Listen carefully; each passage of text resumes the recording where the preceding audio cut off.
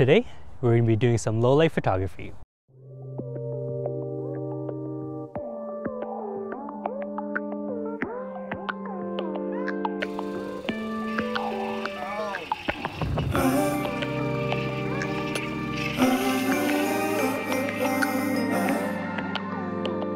So we just lit the scene. We have a light directly in front of the subject, which is me, and then another Pavo tube right on the side to help illuminate me a bit more.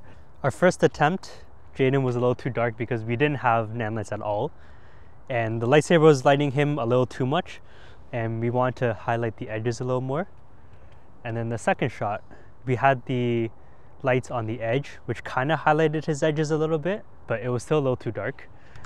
So then the third shot, we put the light in front of him with the mist, with all the fog. That's pretty good. Here, come check this out. That's sick. And it looks like a real lightsaber. So we have a smoke machine. This is the Telesen smoke machine. A little bit about the photo we just took. Our shutter speed was 1/60 because it was really dark. And 1/60 is pretty low, but we just made sure that Jaden wasn't moving too much. Normally, if your subject is moving, we wouldn't want to do that low of a shutter speed, but because you made sure he was staying still, then we were okay with that. One thing about low light photography is don't be afraid to jack up your ISO, because I know people who think just because they're at 100 ISO, you can just like bump up 3 stops in Lightroom and it'll be clean, but that's not how that works. No. So you gotta make sure you expose at least relatively properly. You can always clean it up in post, but the closer you get to your final image, the easier it'll be. Don't just rely on Lightroom to do it. I think the general rule of thumb is do everything before post. Yeah, as much as you can. That's why we also have lights, because lights will definitely help you. Yeah, you don't want to be lighting it after. Yeah. This is the Telesen smoke machine. I hope there's batteries in it. And then this is the canister tank. That holds all the... This is what holds the liquid. And it can do different effects. So you can do, there's like a cold ice. Yeah, so you just screw it in. There's like a smoke version. Whee! You have to let the liquid sit a bit. So we'll do other things while this sits. A little bit more. Fill all the way because it's going to soak up the cotton inside. So we have the Blazar Remus, the new Blazar Remus that I got. We're shooting on the 50mm on T2.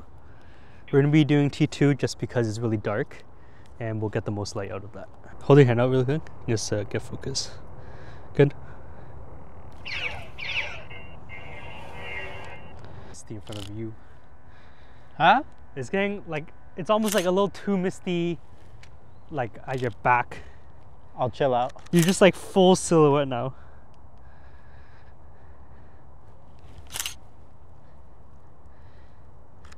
Yeah, I can't see shit. I'm gonna come closer. Oh my god. Superhero pose! It's too bright. It's too bright. Second tip for low light photography, try not to make sure your background is too dark. Because if your background is too dark, it just kind of looks like they're in a black hole behind them, which is why right now, if you can see, we have the nan lights in front of Jaden and that lights him up like a silhouette and you can actually see the background with the smoke. But if that light was off, he would literally just be darkness. And that smoke's actually crazy right now. Yeah, it looks crazy.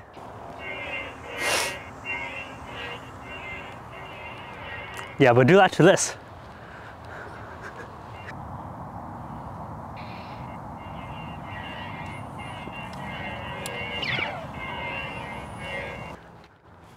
So we're gonna try to put Jaden in the middle, right in the middle.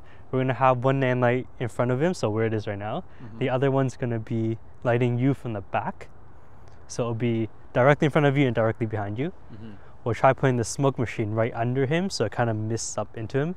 Hopefully the smoke doesn't just go everywhere. Yeah. And then I'm gonna fly the FPV, try to get some orbit shots around him. You can like swing around. We're gonna be trying some low light video with the DJI Action 5. Act.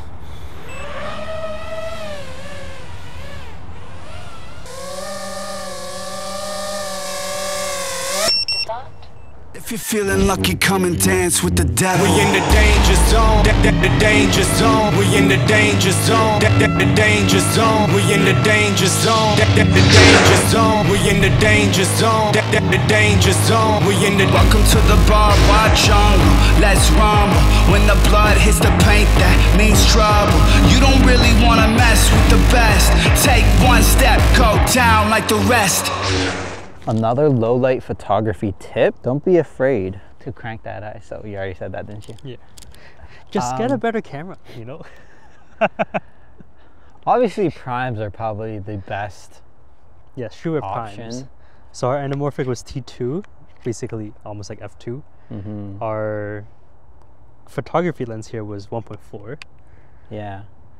And like the only reason why we have a light on us right now here is because it's too dark for this lens that we have on the vlog. Yes. This is the 1.4. Still But 1.4, but it still looks best for these kind of shots when you have an actual light. that's true. So there's a couple other tips that you can try just to make sure that your images come out as clean as possible. So you obviously want to be shooting in RAW because that gives you the most data for you to play with the image. And that'll let you do things if you use Lightroom, like use the AI feature to do noise reduction, which is definitely going to be handy in these night situations. You can also try putting the camera on a tripod, which is what we were doing. And when you're shooting at a low shutter speed, the tripod will just help get rid of the natural shake that your hands will have. And you can also try shooting on burst mode just so that you have more chances of making sure that you get a sharp image. But by far the biggest tip is just to use external lights to build your image, especially when it's dark. Don't just rely on any natural lights because there are some street lamps on the side right here, but they don't produce very nice colors and they're gonna create some weird shadows on your face. But with this light over here, with all the nan lights in the back, we're able to control the light and get exactly what we want. And you just gotta make sure that you go out and practice this more. Don't just expect that the first time you go out, you're gonna be creating some amazing images. Try to go as much as you can, bring different lights, and just try to build different scenes. If you want to do nighttime photography, make sure you don't have any ambient or leaking light from other places. Right now you kind of can see some in the background here, but they're so far off and the fog is covering them so well that it just kind of adds to the photo instead. Earlier we were shooting closer to a main light source and it kind of killed off that fog and mist. So as we moved further into the field and it got darker, it played advantage to the lighting that we did want to use. Okay, we're done. There you go. Bro, and also don't forget, if you like this video, hit that like button and probably subscribe so you can see more of him mainly, but a little bit of me sometimes here and there with a lightsaber, with other sabers. Yeah. Oh wait, this way.